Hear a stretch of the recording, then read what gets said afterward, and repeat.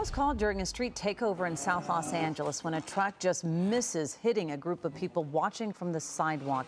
As our Eric Resendiz reports, this was one of at least 3 street takeovers last night. Dangerous car stunts took over at least 3 intersections in South Los Angeles overnight. The illegal street takeovers were caught on camera. A red truck is seen doing donuts when it slams into the sidewalk and then hits a car with spectators around it. This one happened on Normandy and Gage in front of Tyrus Dementor's watermelon shop. Dementor says that this isn't the first time a street takeover happens in front of his store. Just saw the video and I'm so blessed that they didn't run into my fence again. I just spent $1,500 fixing this fence 2 months ago where they crashed in here with a car and they left the car and ran away. The second street takeover shows spectators in the middle of the street with another truck doing dangerous moves and donuts around a group of people. Lasers were a part of this incident. It took place at Century and Denker.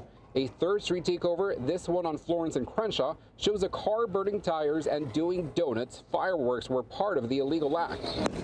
It's out of control. I don't know what else to say. This is a lovely neighborhood. There are good people here. I grew up here, and we've done business here for so many years. We reached out to Councilmember Marquise Harris-Dawson, who represents this area, for a comment. We haven't heard back. The LA Department of Transportation said in part of a statement, LADOT has been a part of a citywide anti-street racing task force to address this critical issue.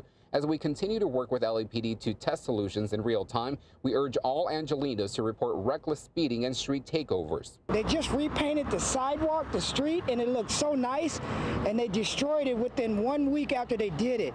And LAPD says no arrests were made, no citations were issued, no cars were impounded, and nobody was injured. As to why no arrests were made, we're waiting from police for an answer. Reporting in South Los Angeles, Eric Resendiz, ABC 7 Eyewitness News. Hello, I'm Mark Brown. Get more great ABC 7 content by clicking the subscribe button for our YouTube channel and download the ABC 7 Los Angeles streaming app on Fire TV, Android TV, Apple TV, and Roku to watch on your TV.